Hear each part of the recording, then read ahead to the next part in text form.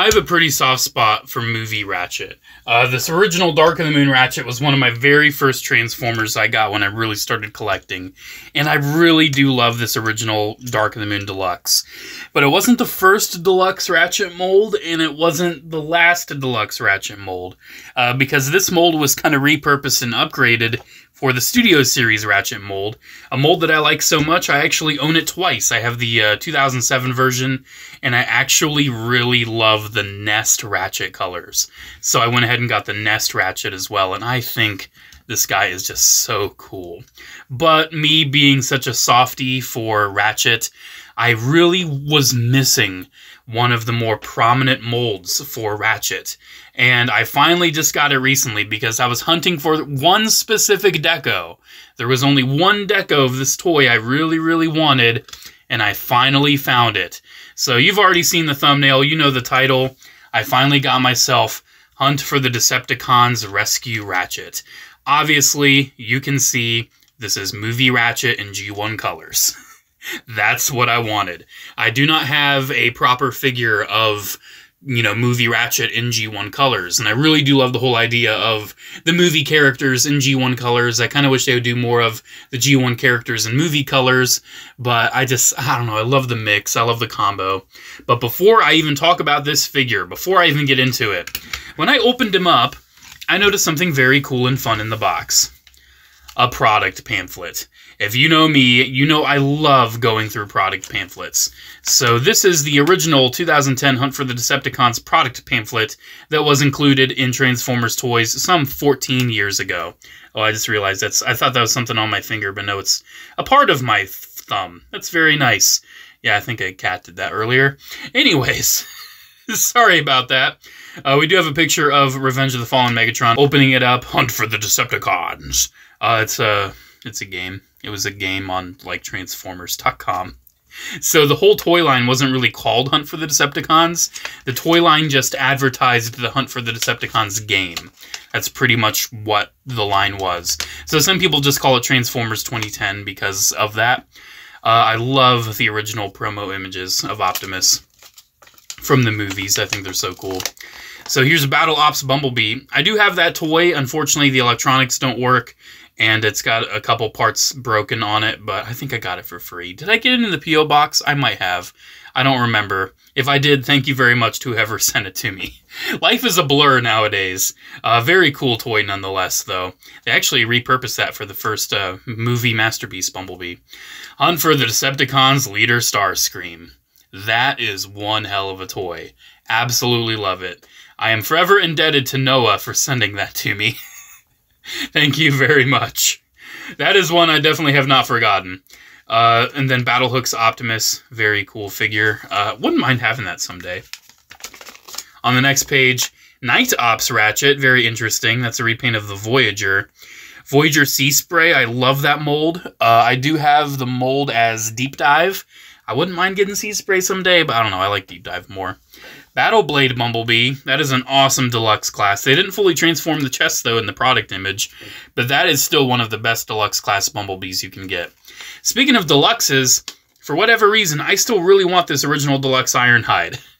I have so many different molds of Ironhide. I have the Studio Series, the 2007 Movie Masterpiece, Dark of the Moon Leader, Dark of the Moon Voyager that's kind of busted up now, but I've never had this deluxe, so maybe someday I can get that. They did a version of it for like a trans scanning line that was like half clear. I don't know how I feel about that. Oh, Power Core Combiners. I do have Smolder. That is a Power Core Combiner I do have Smolder. I don't have Skyburst. Very interesting toy line, Power Core Combiners. And then, ooh, there we go. Generations 2010. Good old War for Cybertron. Honestly, I love both of those figures still. There is the new Studio Series versions, but these still hold up very well. I honestly do I have not gotten the Studio Series Bumblebee. I just like the original Bumblebee. I got the Cliff Jumper. I don't really think I need Bumblebee. Optimus, though, both of them are really nice. And then, obviously, the video games. They're on Nintendo DS. Oh, yes, my boy. The original activators for Hunt for the Decepticons. I love them. Why do I keep saying the original so much in this video? Everything's the original, huh? Jeez Louise. Power Bots. Optimus Prime. I think I have that one. I think I have it somewhere. And then, oh, it's Speed Stars. I forgot about the Speed Stars. Those are so odd. I don't think I have any of those. And then Stealth Force. I don't have any Stealth Force either. Those are kind of interesting. I think I did have a Stealth Force for a while, but I think I ended up getting rid of it. I just didn't really... Or do I still have it? I think I had a Stealth Force Revenge of the Fallen Megatron. Do I still have that? I don't know. I don't think I do. I don't think I have that anymore.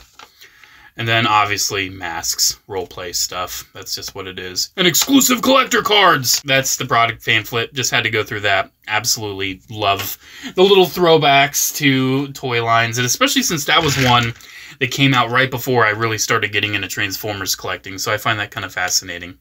Anyways, Rescue Ratchet. This mold is awesome. One couple. Couple means two, one means one.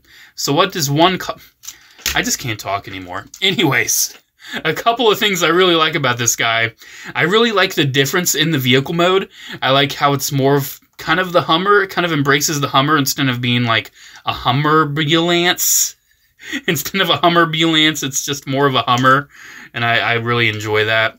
I don't really remember if this is what it looked like in the movie, nor do I really care, but still, it's nice looking.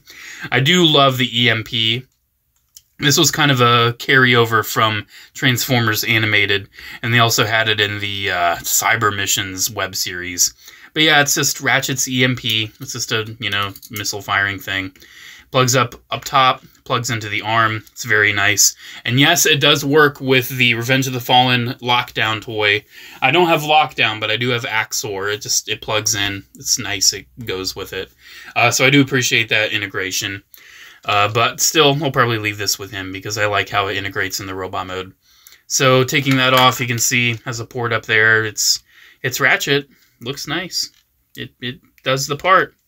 It's white. It's red. Underneath, you can see this is one of those figures that suffers from things just kind of fold into place syndrome. He is kind of a shell former. He does have a lot of panels. Like, you can kind of see his legs are just folded up and his arms are just folded up. But it's still a pretty fun transformation. I really do enjoy it. Speaking of that, it rolls. Let's transform it.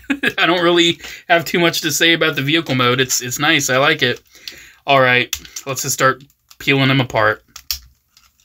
He has a lot of panels and a lot of things to just burst out. And this is one of those guys I'm like, how to transform it? You just blow him up. You just blow him up. Boom. But we'll take the legs. We'll straighten these out. You can see the legs have absolutely zero elements of the vehicle mode integrated into them. Absolutely none. It all just folds in from within. And for some people, that's going to be a problem. But for me, I think it's okay. These ratchets, you can see, like, have some panels and some wheels and things that actually integrate into the alt mode. This one, nah, they're just panels on the side. They're just big old panels. And they just fold up. They just fold up along the side. You'd have to kind of be mindful, though, because it kind of has a pretty bad click when you fold it. It's funny, it feels more natural folding inward. You're supposed to fold it outward. And I just don't feel comfortable ever folding it outward. But this is how it's supposed to go. It's supposed to fold like this. And it kind of stresses me out every time I do it. I think you have to do that one first and then go back. Yeah, that's how you do it. See, that's a little stressful. One cool thing, I love when Ratchet figures retain the rotating feature, because I always loved in the original movie. That is actually proper use of the phrase original. I love in the original movie how he does like... That was the worst sound effect ever, but you know what I mean, like the clicks, and then he rotated. I thought that was really cool. So we kind of get him all rotated. Then we can get the chest, get that kind of down. But we're far from done because we still have to take care of the backpack, kind of get all that folded up. And I love how the shoulders come together. I think the shoulders are super nice. So get the arms straightened out right there. And the shoulders, how these work. We're going to rotate them around and kind of fold these in on themselves. But one thing I love is how this folds down. I just love how the wheels... For a lot of Ratchets, you can see they're kind of like facing forward. Almost like big speakers. But I love how this Ratchet, they're not really facing forward. They're more like... facing up. and I just think that looks really cool. Now, I know these tab in somewhere. How do these tab in? Don't these have like a tab? I swear they do. Oh yeah, it's right there. Right there into there. That's where it tabs. So the wheel tabs into that panel on the side. Other than that, it just kind of floats. But I think it does a good job of like having the panel in the front and having the wheels up top. Kind of having the little headlights still exposed. I honestly think this is the best, like, from the waist up, this is the best Deluxe Ratchet. But from the waist down, it's a little capey, a little odd. One thing I love, you can see it kind of retains that whole, you know, automorph, what was it called in Mechalive in Revenge of the Fallen, where you take the EMP and it kind of has, like, gear teeth. And when you put it in the arm, you can see, especially on this side, when you put it in the arm, it's going to move those up, and those pieces kind of meet the part right there. I think that's really cool. Why does that plastic look like it's shredded off? I got this guy brand new. I don't know why it looks like that. But anyways, there we go. Here is the Revenge of the Fallen Deluxe Ratchet in the iteration of Hunt for the Decepticons Rescue Ratchet in his robot mode. And I love this robot mode. I think it's so cool. I love finally having a Ratchet that is movie Ratchet in G1 colors. I just think it looks so awesome. Especially seeing like him next to the white Ratchet and the black Ratchet. It just looks so cool to me. I love it.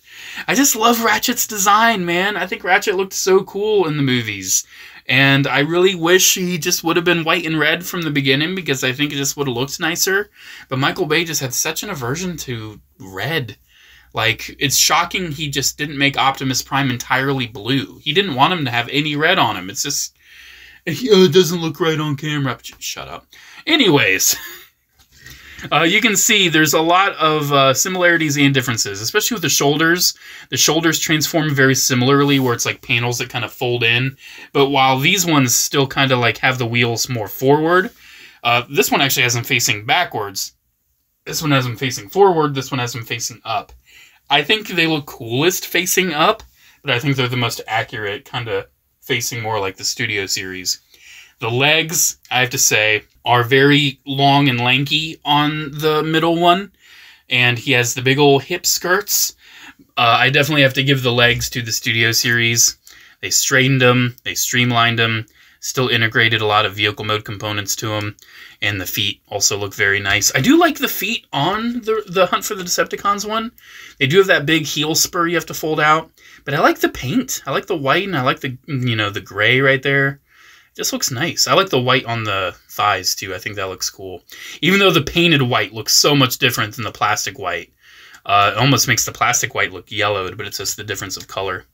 The head looks cool. I love the look of the head. It does have a problem, though, when it comes to articulation, but the head looks really cool. Has some nice light piping. It's Ratchet. I like it. But, yeah, speaking of that articulation, his head articulation might as well not be there. That's it. That little swivel is all you get. Because it's on a ball joint, but his collar is so in the way, it just doesn't work. Because Ratchet has that collar around his head, and they just molded the head around the collar. But as you can see, with the Dark of the Moon one, they decided, hey, let's just have the collar be a part of the head sculpt so you can actually still rotate it. And thankfully, they retained that with the Studio series, where the collar is a part of the head sculpt so you can still rotate the head. So, definitely something that, unfortunately, they just didn't really know what they were doing at the time, and it just kind of looks whatever. The shoulders are on hinges and ball joints, and I think those move very fun, very nice. Ball joints for the shoulder pads, bicep swivel, very nice elbow bend, hands move in and out. And I like this extra part, this rubbery part on the arm. I just think it makes it look really nice and three-dimensional. Like, especially comparing it to the Studio series, where it's just all sculpted. I like seeing the actual three-dimensional element on the original, everything's original, on the Revenge of the Fallen one. He does not have a waist swivel, just because of everything that kind of clicks together. His hips are kind of disappointing. They only move forward about that much. They do move out. He does have double jointed knees and the thigh swivel right there. The knees are very nice, but that's just because of how everything has to fold in for transformation.